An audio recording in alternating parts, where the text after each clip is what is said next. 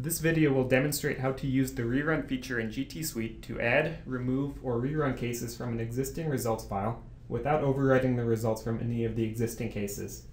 This feature can be useful if you had forgotten to add a case when originally running the model, or if you would like to rerun the model or remove a case that did not converge. You can access this feature using the drop-down menu under the Open button in either GTEase or GT Post.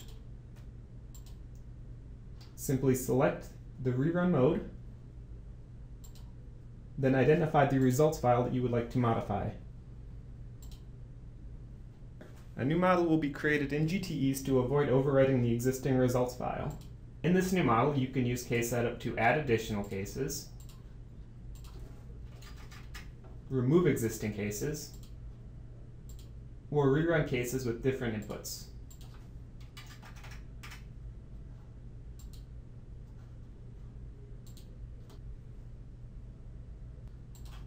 Upon completion of the simulation, the original simulation results will be automatically merged into the new results file.